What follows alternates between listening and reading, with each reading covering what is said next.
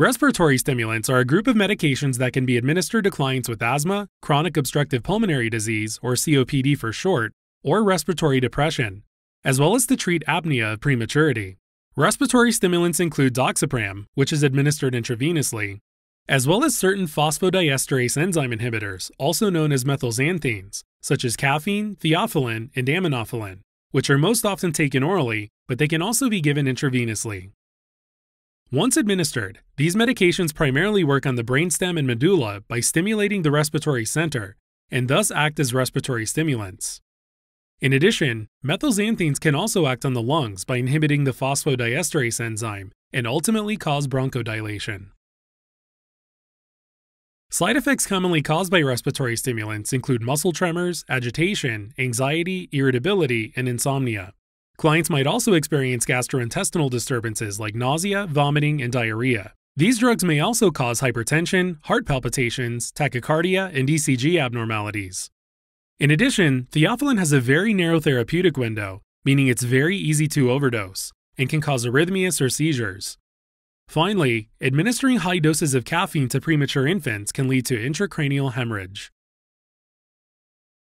As far as contraindications go, respiratory stimulants are contraindicated in clients with severe arteriosclerosis, symptomatic cardiovascular disease, and moderate to severe hypertension.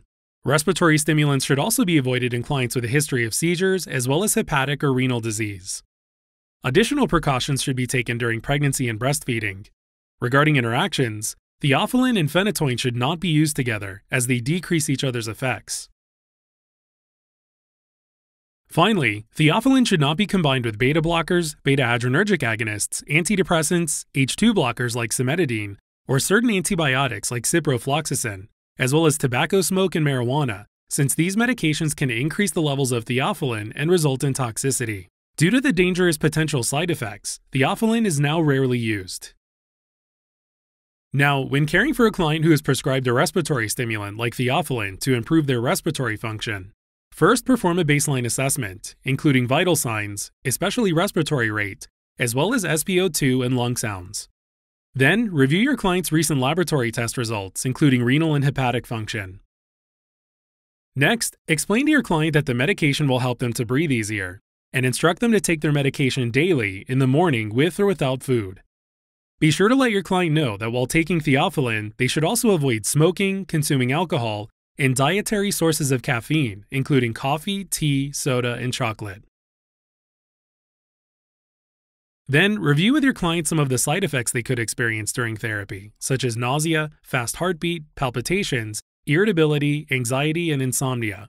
Prompt your client to contact their healthcare provider if these side effects are persistent, or if they become severe. In addition, emphasize the importance of reporting symptoms of theophylline toxicity, which could manifest as dizziness, lightheadedness, fatigue, weakness, and shortness of breath.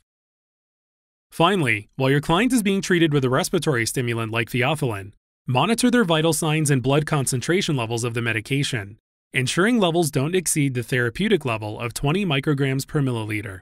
And keep a close eye out for the development of side effects. Lastly, be sure to evaluate for the desired therapeutic response to the medication, including improved airflow and decreased respiratory effort. Alright, as a quick recap, respiratory stimulants are a group of medications that can be administered to clients with asthma, chronic obstructive pulmonary disease, or respiratory depression, as well as to treat apnea of prematurity. These medications primarily work on the brainstem and medulla by stimulating the respiratory center, and can also act on the lungs by causing bronchodilation. Some common side effects include muscle tremors, agitation, anxiety, irritability, and insomnia. When caring for a client taking a respiratory stimulant, nursing considerations include performing a baseline assessment, monitoring for side effects, and evaluating for the desired therapeutic response. Client teaching includes safe self-administration, as well as learning to recognize side effects and when to contact the healthcare provider. Helping current and future clinicians focus, learn, retain, and thrive. Learn more